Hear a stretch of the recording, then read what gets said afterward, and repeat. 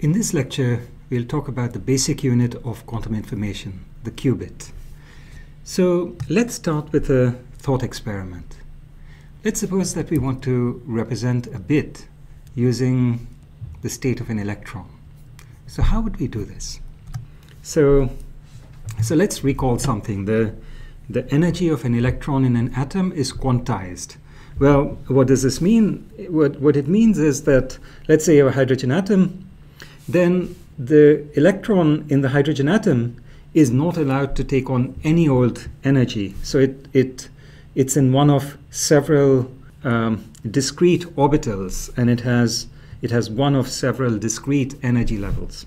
So for example, it's allowed to be in the ground state, or the first excited state, or the second excited state, and so on, depending upon how high its energy is allowed to be. So now, if we wanted to represent a bit of information, what we could do is we could make sure that the energy of this electron is allowed to be high enough so that it could be in the ground or the first excited state, but it's not high enough to be in any higher energy state. Okay, so here's our situation. So we have our hydrogen atom. The electron is allowed to either be in the ground state or in the first excited state, which we'll now call the excited state. So we could have this, we could encode the bit by saying that the ground state encodes for 0 and the excited state encodes for 1. Okay, so now is that the end of the story? Well, no, because you see, the electron in an atom it doesn't quite make up its mind which state it's in. So it ends up being partly in the ground state and partly in the excited state. Now, what would we mean by saying that it doesn't make up its mind? So one thing we could mean is that it's in the ground state with probability, say 1/3, and it's in the excited state with probability 2/3. So, that might be the kind of thing that might go on. But in fact, quantum mechanics tells us that something else happens. And so what happens is that, in fact, the electron ends up not making up its mind whether it's in the ground or excited state, but it ends up in a superposition of ground and excited state, where it has some complex amplitude, say alpha, of being in the ground state, and some complex amplitude beta of being in the excited state. So this is ground,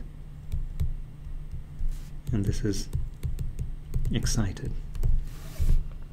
Okay, now, what do we mean by this? What does it mean that there's a complex amplitude of being in the ground or excited state? This is exactly the problem that we encountered last time with the double slit experiment. We can only describe this phenomenon. It's hard to picture what the electron could be doing. But let me just say a few more constraints about what these complex numbers might look like. So it could be, for example, that so the way we'll write the state of the electron is just by writing it in this notation. We'll say it's in the ground state with amplitude alpha, excited state with amplitude beta, 0, 1, etc. Okay. So let's just do a few examples. So it could be that you were in the ground state with amplitude 1/√2, and in the excited state with amplitude 1/√2. You could also be in the ground state with amplitude 1/√2, and in the excited state with amplitude -1/√2. Now, there's something going on here. Why did I choose 1/√2? Well, there's a condition that must be satisfied, which is that the state has to be normalized. So the square of the magnitude of alpha plus the magnitude of beta must be 1. And so you can see that's the case here. 1/√2 squared is just a half, so it's half plus half, regardless of the sign. But now, as I said, the amplitude is allowed to be complex. So for example, you might have the state 1/2 plus 1/2i 0 minus 1/√2 1. So is this state normalized? Well, what's the square of the magnitude? If this is alpha, what's the square of the magnitude of alpha?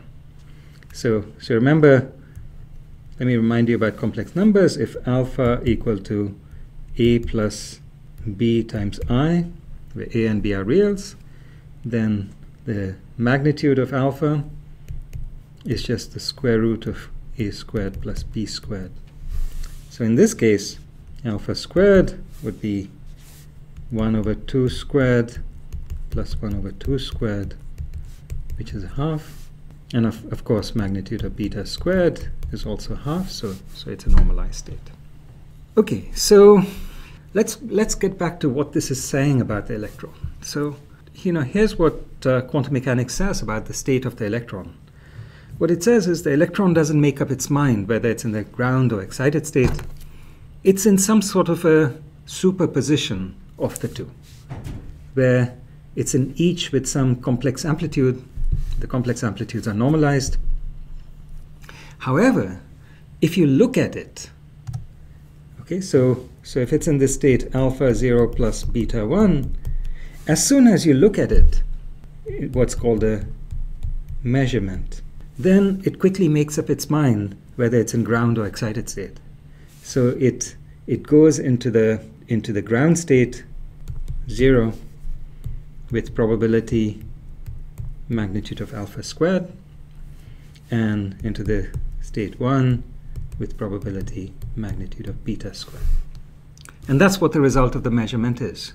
So when you measure the system, you disturb the state. So when you're not looking, the electron is in this superposition of ground and excited. But as soon as you measure it, it quickly makes up its mind, and it goes into either ground or excited with certain probabilities. And as you can see, this is the reason why we wanted the state to be normalized, because these probabilities must add up to 1. So we had the condition that alpha magnitude squared plus beta magnitude squared equal to 1. Okay, now there are a number of questions you could be asking at this point. Of course, the primary one is, how could the electron possibly be doing this? Or what does it mean for it to be in a linear superposition? You could say, well, I can imagine what it means for it to be to have certain probabilities of each outcome. That's just a statement of uncertainty, the fact that we or lack of knowledge about the system. What could it mean to say that it's in the ground state with amplitude half plus I over 2, or that it's in the excited state with amplitude minus 1 over square root 2? Well, there's a lot of very smart people have tried for a very long time to interpret what this means, and they have many ideas about the subject, but nothing that I can say I found very convincing.